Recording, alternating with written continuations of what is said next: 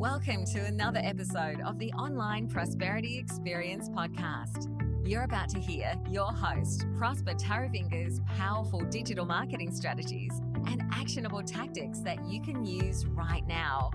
Prosper has helped more than 50,000 people from over 10 countries to create meaningful businesses that are profitable and enjoyable.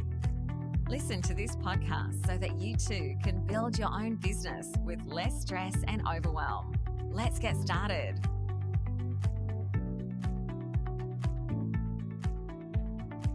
What's your why?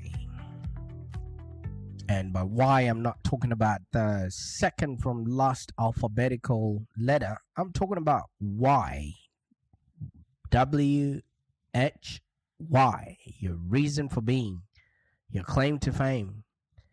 Why? Now, if you've started or listened to anyone talk about entrepreneurship or business, you must have likely come to some point to be told you need to identify your why. People like Simon Sinek have written books, Start With Why, What's Your Why? They will tell you, get clear on your why. Why do you want to accomplish what you're seeking to accomplish? Why do you want to make a certain amount of money? Why do you want to be a certain niche? Or on and on and on. Why do they put us through all of that? Now, over the years, I've spent countless hours and writing, podcasting, on videos, Facebook Lives, in person, meditation, and conversations, just talking about identifying the specifics of what I think my why is. You know, from coaches, from mentors, everybody's just talking about my why. And make no mistake, I fully agree with the importance of being clear on all the reasons why. Because the bottom line is, if you don't know why, then what the heck is the point? And after years of dissecting and analyzing my why and hearing it over and over from people that I admire, how important it is to identify my why, I had an awakening that opened an entirely untapped purpose for my vision.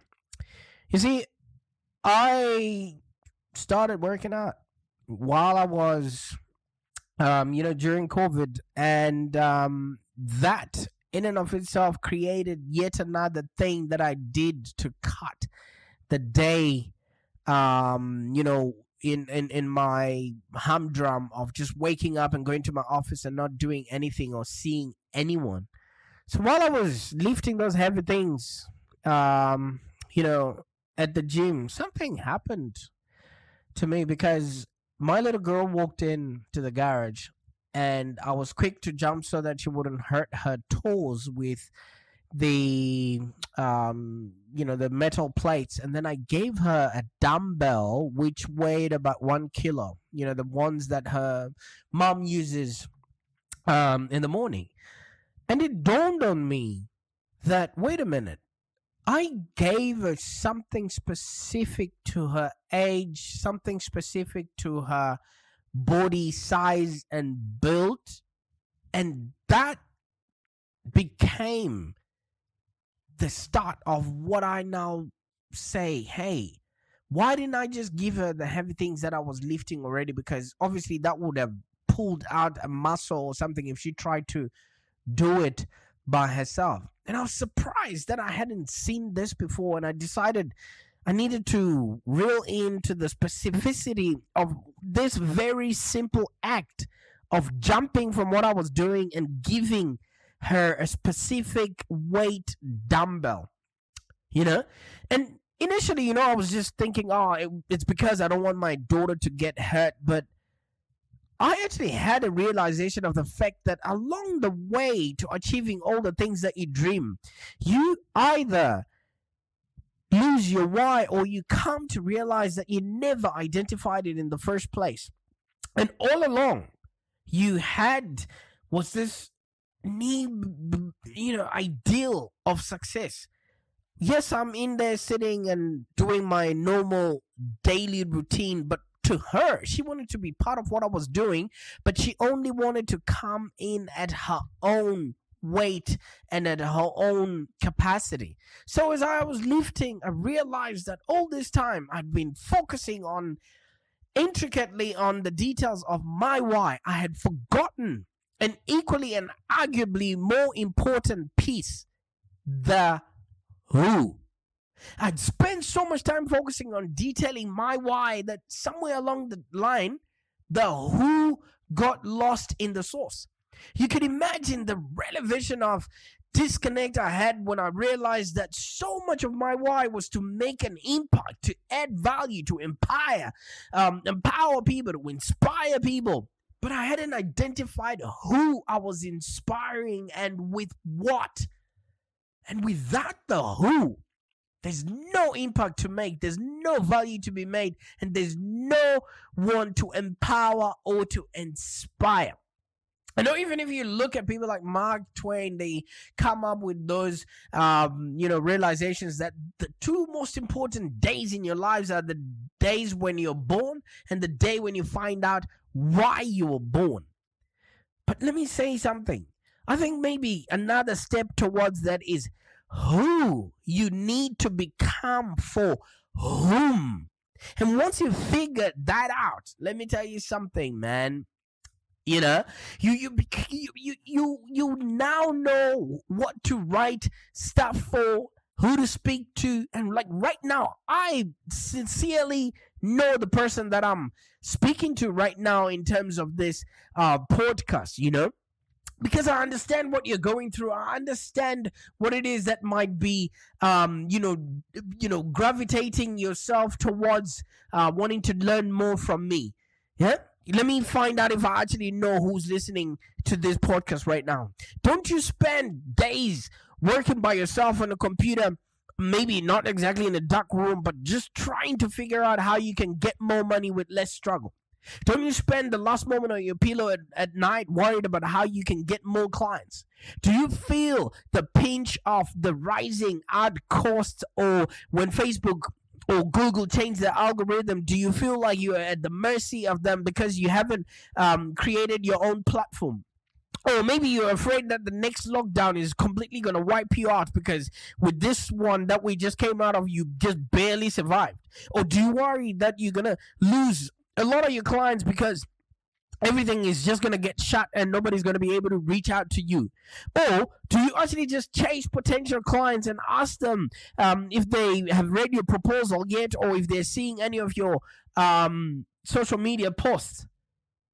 Does that sound like you? Because I think now I've got a good grasp on the right kind of person with the right kind of pain that our products and solutions can actually help you with.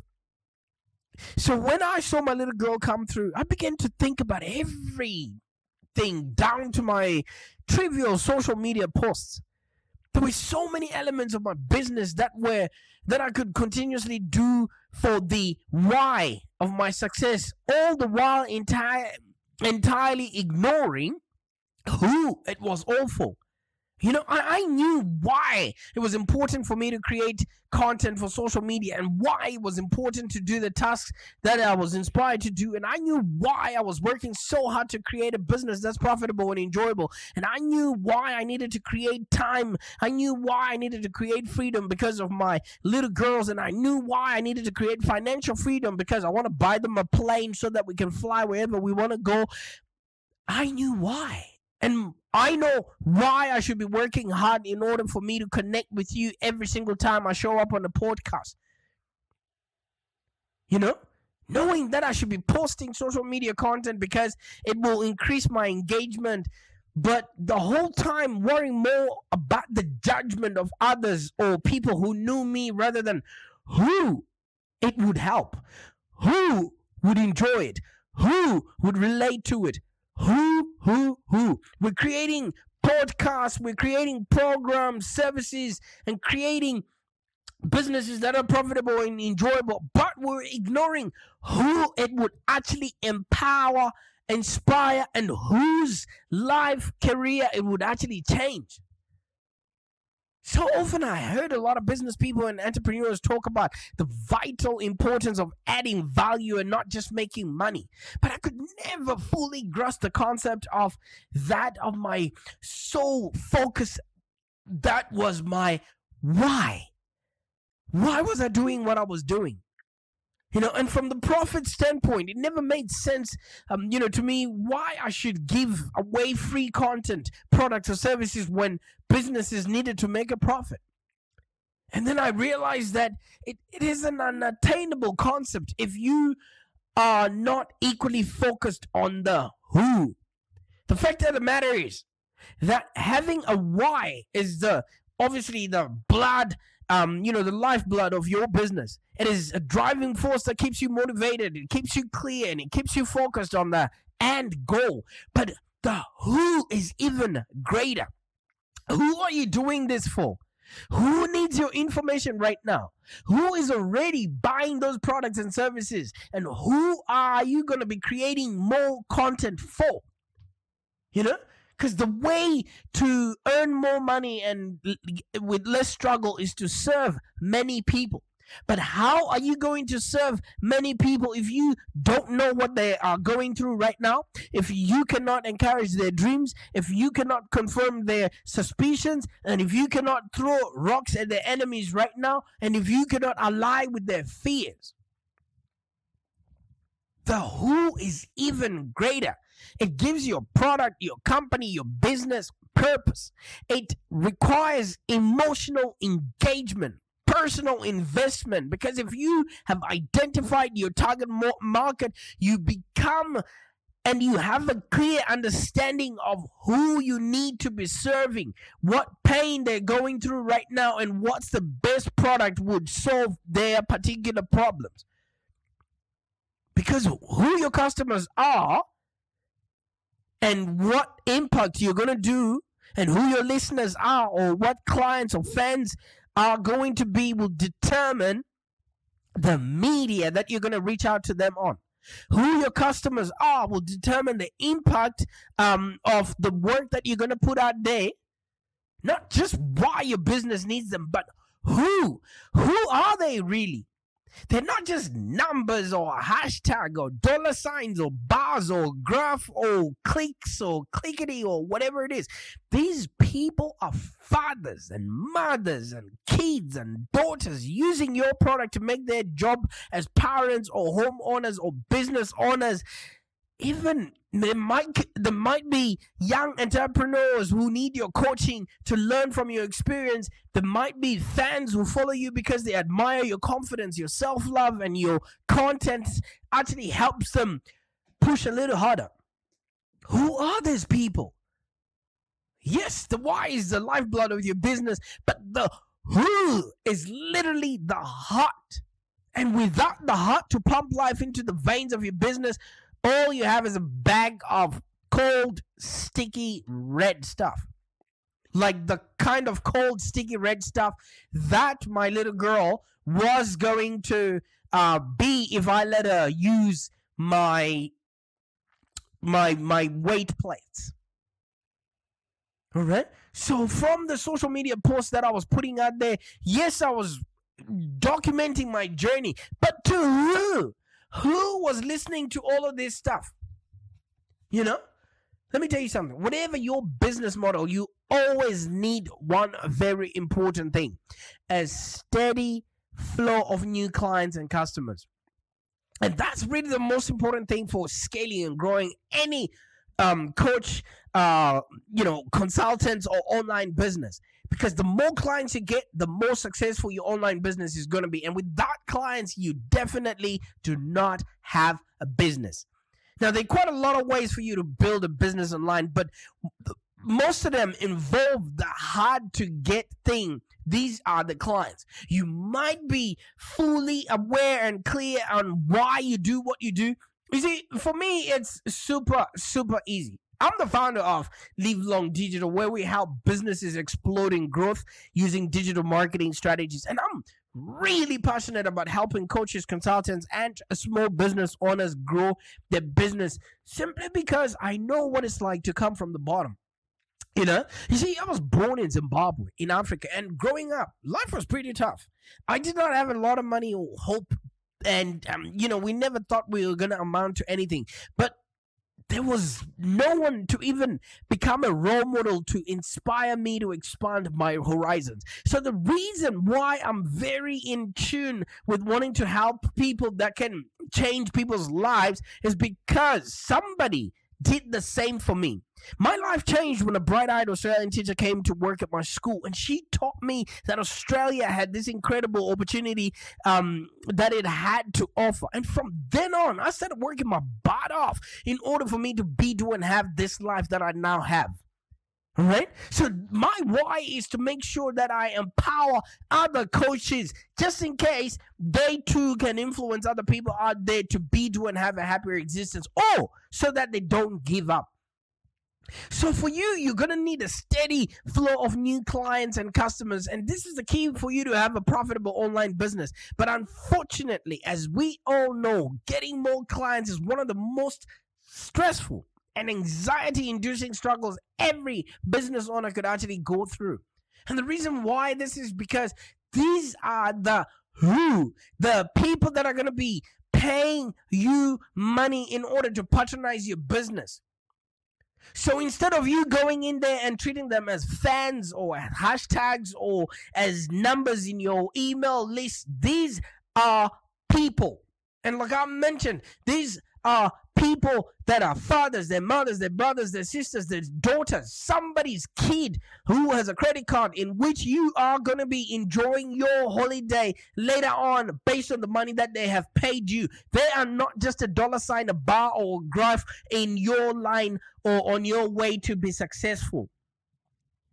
That is the who. Yes, you know your why. Yes, you know why you're in business. Yes, you know why it matters. Yes, you know why you should continue to do that. Yes, you know why you should inspire people. But who are you doing it for? So the first step to a successful marketing strategy is identifying who your ideal client is. Now, don't make a mistake of marketing to everyone, because people do not listen to marketing that is not directed at them. Right? It's one of the most common mistakes that you find with digital marketers or consultants or coaches out there, because they're just marketing to everyone. What I call spray and praying with their marketing. All right? They're just exposing their products and services to just whoever anyone can listen, or whoever is paying attention to them. And they don't realize that not everyone is your customer. For you to actually have a successful online business, you need to target the right kind of people with the right kind of pain, with the right product, so they can receive the best payoff. All right? And to make sure you're targeting the right clients for your business, ask yourself this question: who can benefit from my product and services right now? Who is going through what I have gone through and needs the solution to how I solved that problem myself? Because if you're not talking to the right people, your marketing message may not be as effective. You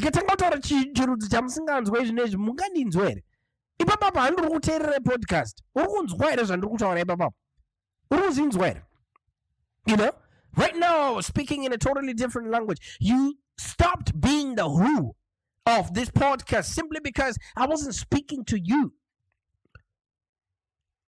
So if you're not talking to the right people, your marketing message will not be effective. And because it will not be directed at the right people, then you're just spraying and praying with whatever it is that you're putting out there. Maybe the people that you're talking to, they don't actually need the solution that you're offering. And perhaps they don't even have the problem that you intend to be serving for them. So what do you do instead? Do you continuously just flog the why horse, or do you actually do something different instead? How do you find this perfect, elusive clients for your business? Let me tell you something. In order for you to find this ideal client, you need to create a perfect customer avatar. That's the who of your business. All right? A customer avatar is a method that you then design to help you understand who your ideal client is, who they are, where they live, how old they are, etc. And the more you know about this ideal client, the more effective your marketing message is going to be. Because try and research and understand their needs, their desires, their pain points of these ideal clients so that when you speak to them, it resonates. All right? And, when you actually uncover their real pains, their wants, their needs, their desires, before they actually, know what their problem is, then they can assume you've got the solution. Like, this is the basic foundation on any successful marketing strategy. Because, let me tell you something. If you can define and describe your customer's pain a lot better than they can, they assume that you have the solution. And furthermore, a customer's avatar that you would have created there would actually help you structure your marketing message and develop your products and your services so that everything is designed to fulfill the needs and the desires of your target clients. And when you fully understand your perfect client, it's very easy for you to actually answer these questions that I'm going to ask you, and otherwise you will actually start having a positive return on your marketing spend, the energy that you're spending to reach out to people there, instead of just trying to tell people your why. Nobody cares. People only care what it is that you can do for them, not what you can do. All right? So once you know who you're doing this for, it informs the type of ads your ideal client is more receptive to. It informs the language and the vocabulary which actually appeals to them a lot more. Because some consultants, have this learned approach. And if you are not speaking at the level at which they expect their partners to be speaking at, they don't consider you as somebody who can help them solve whatever problems they might have. You might be very good at what you're doing, but if you're speaking to the wrong person, then it's not going to help anyone. And you want to know what areas or what traffic sources you should use to reach them. And you want to know what is their ultimate goal. What is it that they would want to come to you for? So in a nutshell, you definitely need to know who you are talking to. Yes, you might know the why inside out. I could wake you up in the middle of your sleep and everything else. But who are you passing that message on to? Imagine for a moment that you start talking to and doing business with people who really need what your products and services are offering, and they're ready to buy. Isn't that what we all want? That would be really cool, right? So you need to really put out and identify your target audience. You need to find out who exactly is going to need my consulting, who is going to need my training, who will make most use of my training, who will make the most use of the information that I'm putting out there, who needs my expertise at the moment, who would listen when I am paid to speak at their event. Because knowing your dream buyer changes everything. Your product and service you're offering, your marketing strategy, your value proposition, your pricing, your tone, your copy, whatever channels you advertise on, and more. Because no one can afford to address everyone's problems, and especially in today's market conditions where we've got media diarrhea, or we are bombarded with influence, the reach for our customers has become highly fragmented. And if your business is going to compete with the big guys, you may have to zero in on your dream buyer. We speak to a lot of businesses as a digital agency, and a lot of business owners, or coaches or consultants, they simply tell us that I'm targeting whoever is interested in my services. And some say that their target is maybe business owners, homeowners, property investors, or mothers. Well, even though it's a good start, but these targets are way too general to go after. Specificity is key, especially in the online space. The reason why that is now is because back in the time, we used to have one telephone in the household. We used to have one television. But if you come into my household today, we've got 16 different screens. I keep counting them. Most of them are in my office anyway. We've got 16 different screens. So each of our kids is being reached to by adverts that pertain to what they're watching and what their interests are. I can never be, enticed to watch a full commercial for Barbie doll, but you see my kids watching stuff, and if anything comes with cars or something that doesn't pertain to my kids know how to skip ads. So all of that ad spend is being wasted on people that are not actually going to respond to those ads. And can you imagine if you actually know who it is that you're dealing with, and what time and at what space, and who is going to respond much favorably to your communication? Wouldn't you just go after them instead of you trying to explain to them why you do what you do? So if you define your dream buyer, even though it might seem like you're excluding all other audiences, we've become a global village. So don't worry about having 3 or 4 people that are going to be buying from you. If those people are going to be purchasing from you, those are your people. And if you look in your business anyway, you probably don't need 500,000 followers. You probably need 5 people that are buying from you consistently. Have you ever done the math?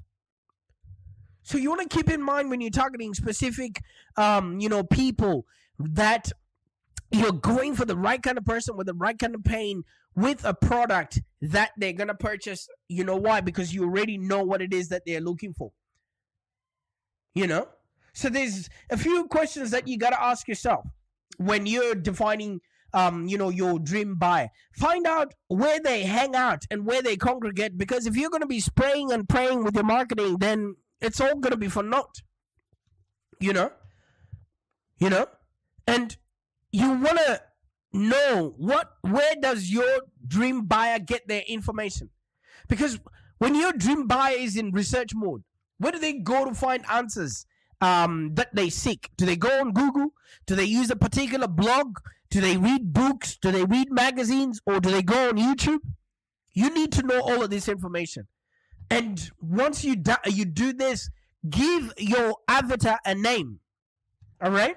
So figure out what they are doing and how you can possibly help them at any given moment of their time. And if you know your who, then you would know what is frustrating them right now. What is keeping them up at night? I know that you want to generate leads. I know that you want to grow your business. I know that you want freedom and time all at the same time, not either or.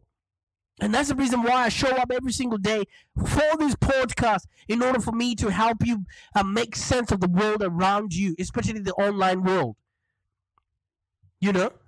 This is not for fun or because I don't have anything else to do. I know my target audience needs me, and that's why I show up every single day. So what are the frustrations that your target audience is facing right now, and what your solutions can provide? What are their hopes, their dreams, and their desires that you can help them achieve, or model the behavior that would help them achieve those things? Because once you've identified your target market, you need to just clarify your message and determine what media you're going to be reaching out to them on. All right? So the fact of the matter is, like I said earlier on, just having a why, of course, it's the lifeblood of your business. It is a driving force that keeps you motivated, it keeps you clear, it keeps you focused on the end goal. But the who is even greater, because the who is what pays you. All right? Your critics don't buy tickets to the show. You need to know who you are doing all of this for. And it actually gives your product, your company, your business a whole lot of purpose to exist. And it requires a lot of emotional engagement, because once you know, the right kind of person with the right kind of pain and the product, it makes it super, super easy for you to reach out to them, because you are clear and you understand how your work is going to impact them and why you need to show up in their space every single day. Because Because who your customers are, what impact you're going to give to them, and who your listeners or your clients or your fans or your followers are will determine how you show up each and every single day. It's not just because your business needs them, but who are they really? They're not just numbers or dollars or signs or bars on a graph or clicks that you count and high five with your team to say, yes, we've got all these downloads. These are fathers, these are mothers, these are brothers, sisters, grandfathers, somebody's son, daughter that are using your products and services to make sense of the world around them, to make their jobs as either parents or homeowners easier, so that they don't waste money, so that they also don't have sleepless nights. This could be young entrepreneurs who are in need of your coaching so they could learn from your experience. And their fans who follow you because they actually admire your confidence and your self-love, and your content helps them push a little bit harder. Yes, the why is the lifeblood of your business, but the who is quite literally the heart. And without the heart, my friend, you can't pump life into the veins of your business. All you have is a lump of flesh. All right? Do you know who needs your message? I know who needs my message. It is you. Now I want you to act on it. Bye for now.